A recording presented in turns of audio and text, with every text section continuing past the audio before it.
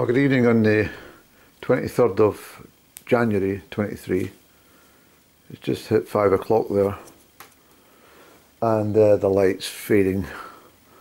This is probably, I'd say, the worst part of the day, with exception to bedtime, of course, but bedtime generally means you've got sleep ahead of you, but somehow dusk is always a very difficult part of the day, isn't it? A long time till the daylight returns, especially still in January.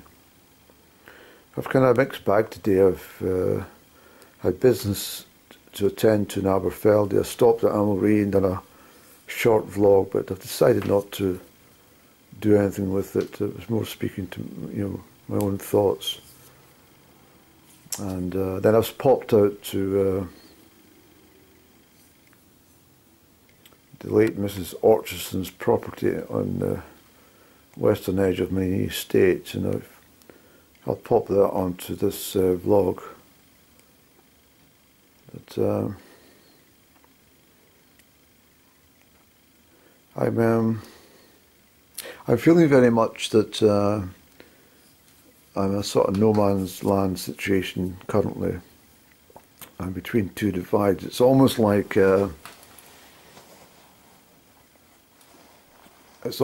accepting something's ending and not knowing what the new beginning is, or if the ending is the beginning.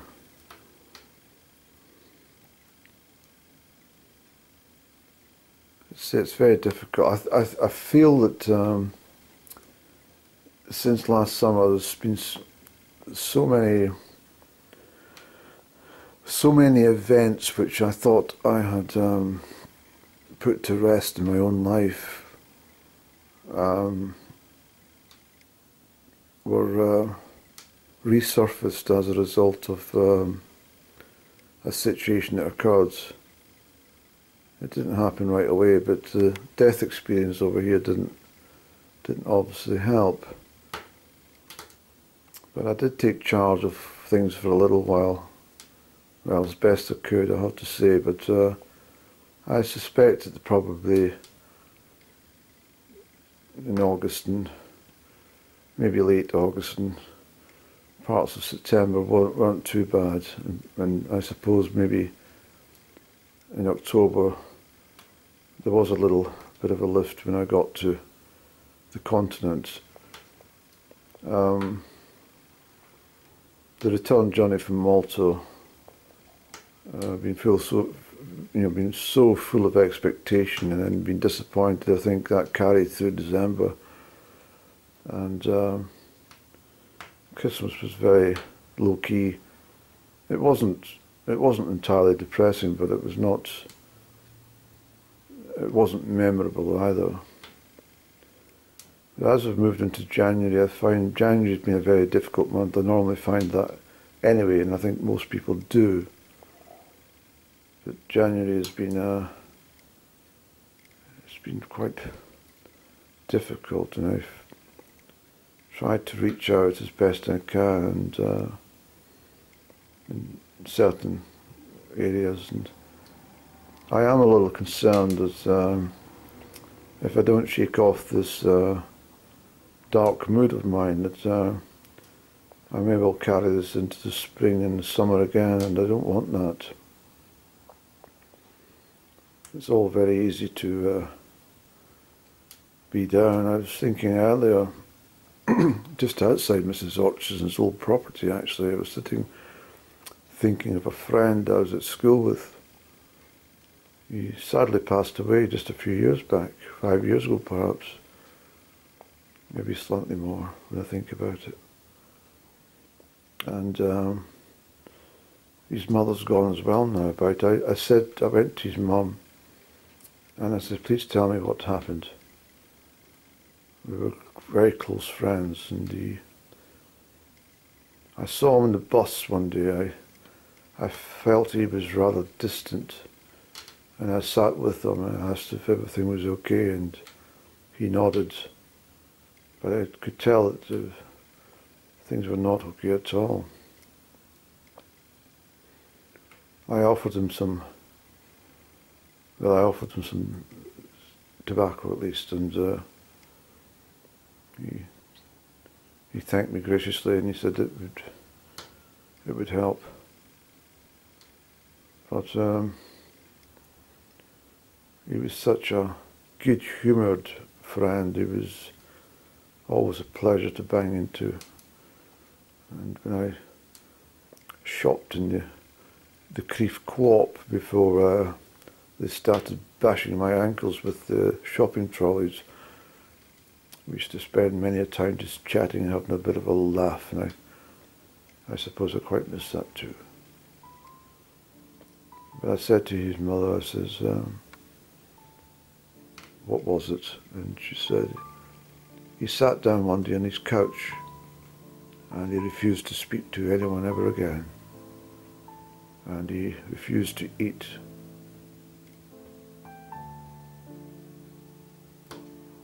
I says, he didn't speak. No, they couldn't get him to speak, he wouldn't speak. Clinical depression. I said, I find it incredulous that someone of that type of personality would ever suffer from clinical depression. And she said, yes, we did think that too. The mind is very fragile, isn't it? It's a sequence of very traumatic events can trigger lots of long-term problems, but you have to remain upbeat and strong. Being upbeat doesn't mean you don't care. It just means you're trying to, safeguard your own mind from further collapse. I was suggesting today as well, let me just sip some tea. I make tea and I never drink it quickly enough. Goodness me, it's already gone tepid. I actually I want to get some hot tea. Bear with me, please. Yes, thank you for waiting. I think with ever since the designed kettles to boil at 93 degrees Celsius instead of 100 degrees, this is why we don't get hot tea. So I may return to the situation of putting my little pot of water inside the flames of the fire and ensuring it is always piping hot for making strong tea. But yes, I do feel I've had my own very particular journey these last months, and although I don't entirely blame Up and Down, because Up and Down's she's got her own life, and she's got that Georgian mansion, and I think she overstretched herself ever so slightly by taking it on, and I know that she's been very busy, but and I don't think she really meant that entirely that I was a hideous cretin, but she does get very fiery Up and Down, and I do forgive her, you see. I know her ever so well, and although I wouldn't like to say that I'm not in a position to be trod upon or walked over in life, I do understand her position. I don't hold any grudges to my good friend Up and Down. I just accept that this is the way it's been, but I also respect her decisions too, and but I'm still very keen in Up and Down in regards to the jolliness that we shared, and sometimes dates come to mind, and I'm talking calendar dates, not the dates we get at Christmas time. Although I did take her down a box of fruit and other produce, and I think she put it in the recycle bin, but I was very disturbed to come home and discover the gooseberries and the dates hadn't been included. I bought her lovely dates, and that was in August, and I thought to myself, she would adore these. She likes to nibble on a date. But, of course, it wasn't to be. And I'm not sure if she did enjoy anything. She's never said nothing. She never says thank you for anything. She's very... When it comes to any type of apology or any type of, gratitude, she rather fiercely holds it against her, and, to her chest, and she says, "No, you're not getting any gratitude from me. I'm very grateful for the £256,713.63, but you're not getting a penny of it back."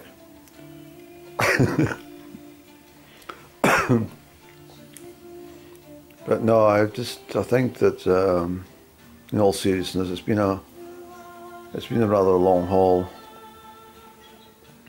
and I definitely miss the. I think the fact that I was so looking forward to having a number of excursions and journeys and days out and good laughs and cups of tea and just anything, but the circumstances at that point in time were just so against us, as they always were. Always were. I don't know if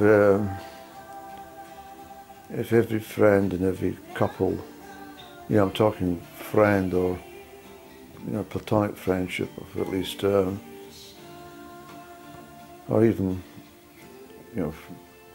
people in a long-term relationship. I don't understand why so many have it so easily. It appears that way, at least. But I'm sure they all have the upsets and ups and downs, but not like me and up and down. It's been incredibly difficult.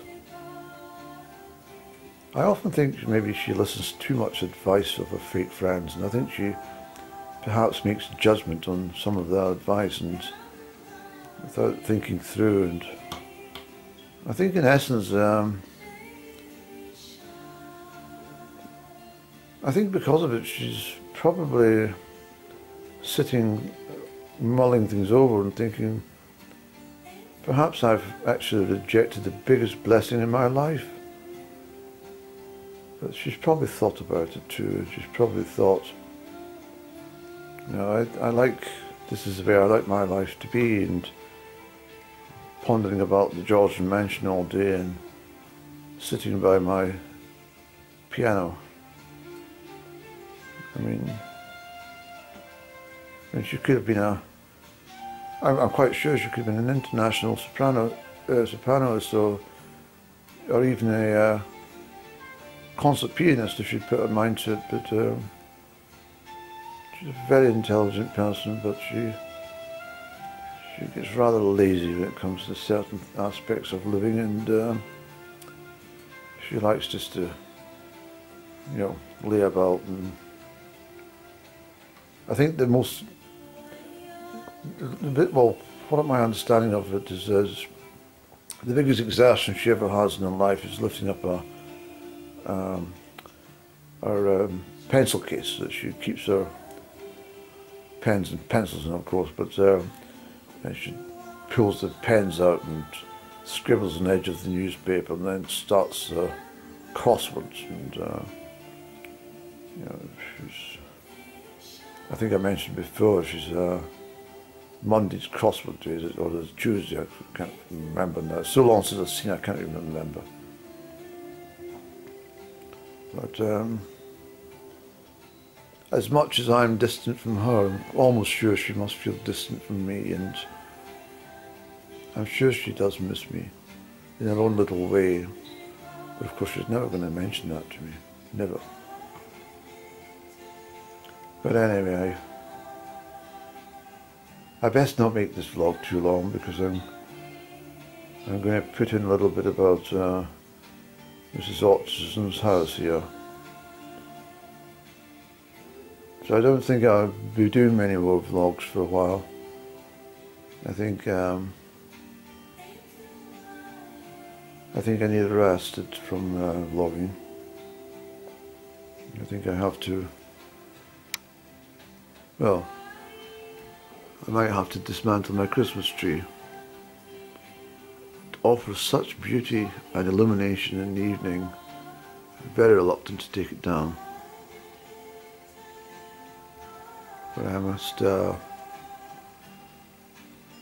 must consider that the months now have extended. And if Up and Down had been in touch maybe in December, we might have been in a different position, but it's just taking too long for us to have a little chat and a cup of tea and some ginger cake or something, you know.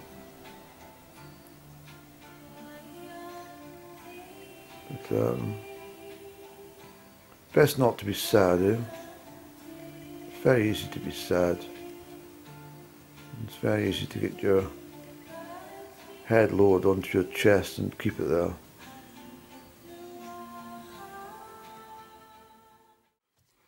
Hi, good afternoon on the 23rd of January 23.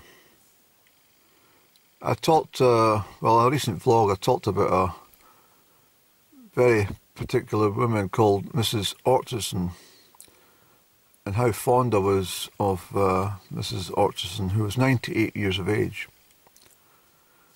She lived in this property at the West, it's called the West Lodge, at the west end of, well, it's not quite the west end of Monzie Estate, because Monzie Estate extends still a bit further back from where I'm sitting with the car.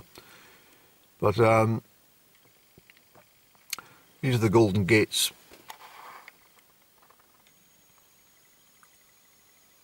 And in the 1970s, they were painted almost every year, as I recall.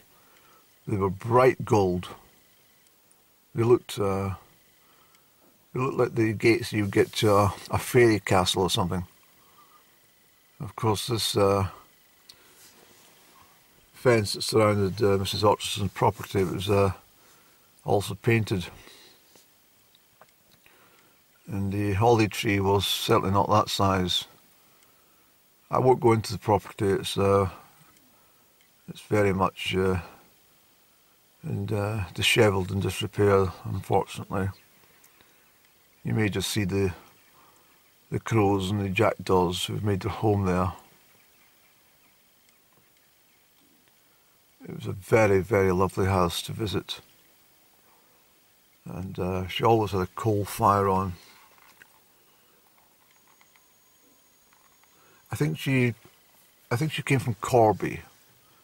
I think I remember her telling me she came from Corby. Something had occurred and she came north from Corby. And she settled here and lived her life out in this little property. Of course, at that time there would be very few passing vehicles, just the estate workers.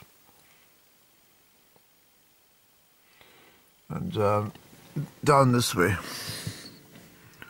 down at the other side of the field there that I'm pointing, there's the Shaggy burn, who she used to collect her water and bathe in, quite secluded. And just upstream there, about 600 metres maybe less, the Shaggy and the Kelty form a confluence. I should make a rather thorough video about the estate sometime. But anyway, I wanted to show you Mrs Orchardson's house. I might just pop out and say, God bless her.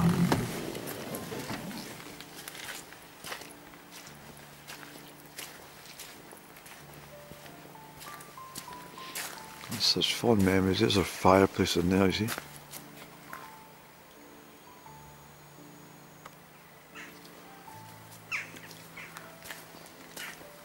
God bless you, Mrs Orchardson. Here's our front door, you see. It was always open. Isn't that strange? Her door was always open. Well, of course, maybe not at night time, but do you know what I mean? This is a little garden I mentioned. There's a gate which is get the strawberries at the back. You see the fence? It's such a mess. Such a mess. The golden gates now, they're golden with rust. Everything's all wreck and ruin here. Even the dike's all fallen down. I never used to put that. There she goes. You may just hear the river.